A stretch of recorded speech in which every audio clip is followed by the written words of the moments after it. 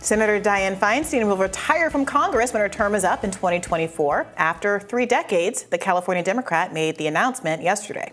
There appeared to be some confusion surrounding her retirement, however. Specifically, Feinstein herself seemed unaware that the statement announcing it, that she would not seek re-election, had already been released. Here's the audio, which is very confusing. Listen for yourself.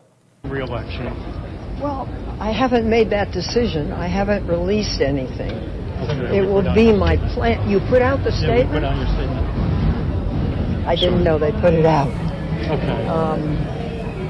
So it is what it is. I think the time has come. I have a whole other year. I have things that are underway. I expect to achieve them. I hope. Yeah. And so we'll see. Okay. Senator, when did you make your decision? I know you said it was going to take you some time. Senator, we need to catch the train. Yeah. Well, my husband has died, and that affected the decision. Nope. But I think it's Can you make it this week? It's not until the end of next year. So I think she had some confusion maybe about whether she was being asked if she's running for re-election or if she's retiring, like exiting the Senate today or something. That, if I'm being charitable, that was the confusion there.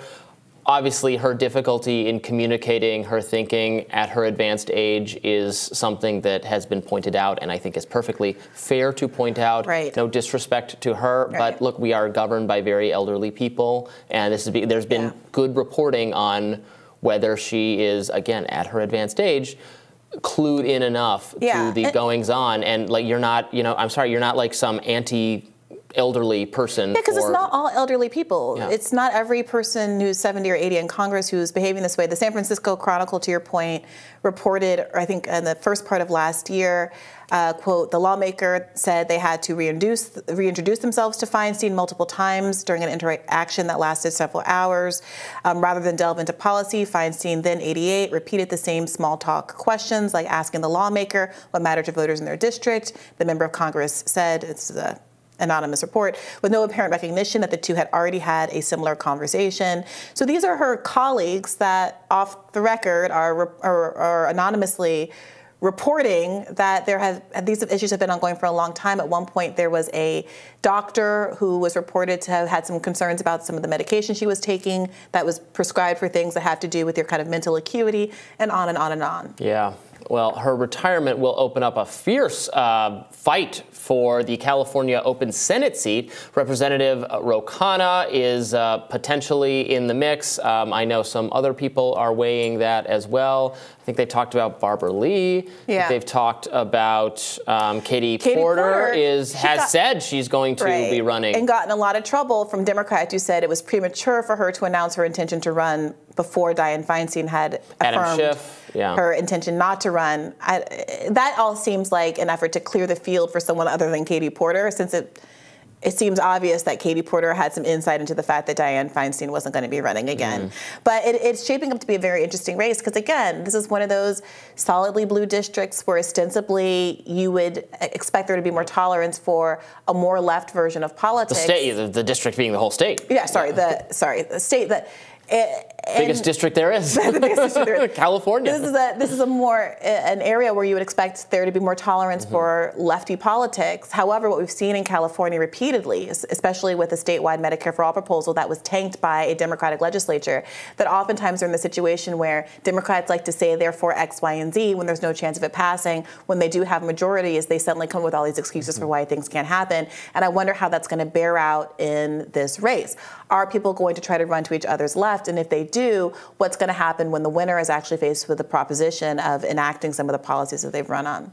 You had a favorite clip of the senator that you wanted to play. Yeah, so as we kind of sunset the age of Dianne Feinstein, I think it's worth noting that the liberal media has been defending her despite this obvious evidence of her both taking political positions that aren't great and seeming to be in some kind of a cognitive decline. She was addressed by climate activist children, like 12-year-olds in her office, who very politely and sweetly asked her what she was going to do about climate legislation. This was her response. We are trying to ask you to vote yes on the Green New Deal. Okay, I'll tell you what. We have our own Green New Deal. Some scientists have said that we have 12 years to turn this around.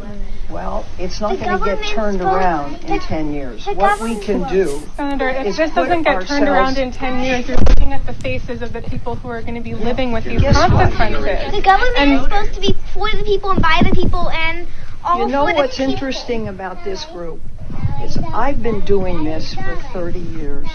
I know what I'm doing. There's a new Iron Lady in town, folks. Honestly, my sympathies are pulled in multiple directions watching this because I do hate the tactic of using kids for emotional blackmail. Like, they don't know anything about anything, so her telling them to go F themselves is actually kind of admirable to me. But I don't, in general, like political figures, period, especially ones being, you know, saying, no, I know better than you, my constituents. So truly, I am on the fence on this one. Can the kids and Dianne Feinstein both lose? Kate Flanagan kind of agrees with you here because she in The Atlantic, so this is what I mean about the liberal institutions backing up Feinstein. I love Caitlin Flanagan. Caitlin Flanagan wrote in The Atlantic, this is how she described that exchange. A group of jackbooted tots and aggrieved teenagers showed up at the local office of Dianne Feinstein, 85 years old, holding with the intention of teaching her about climate change and demanding that she vote for the Green New Deal. So the take here was like, how dare these children, same as Dianne Feinstein's, how dare these children presume to know more than this great lady who's been doing this for so long? That was Dianne Feinstein at her most based. I will say that. Not something you'd say about her very often. Jackbooted tots. 12-year-olds are now fatigue-wearing army kids. Man, well, her retirement will bring down the median age of our senators. I mean, we talk this. Look, this is an issue. How over the average age of a member of Congress has gone so far up since the founding, over the last 50 years, and it is a real look. It's an issue when the people in government don't have the wherewithal to address, you know, we're talking about these very important tech issues a lot, social media issues of great concern, and they do not have a grasp whatsoever. It comes out so clearly in these hearings. It's embarrassing listening to them ask questions about it. I saw did you see the New York Times op-ed about, maybe we can put that on screen if you guys are listening and can find it, the Japanese economist who was saying, did you see this? It was a crazy kind of profile of this Japanese economist who has provocatively asked, should all the old people in Japan commit seppuku? Because they're... I heard about this a little bit. Yeah, and I mean, it was crazy, but it was just like, it got like a polite reception in the New York Times. It's like just asking questions. I think, call me a moderate squish, if you will. I think there is a middle ground, perhaps, between giving old people total control of our government and systematically, ritualistically forcing them to... Doing The Giver, realizing that the novel The Giver is actually a dystopian tale and not something that we should model our society after. So, again, I know I'm just a squishy centrist, but maybe a middle ground between total government by gerontocracy and the sword in the gut thing. I think we can agree on that one, Robby. All right. Some hot takes for you today. More Rising right after this.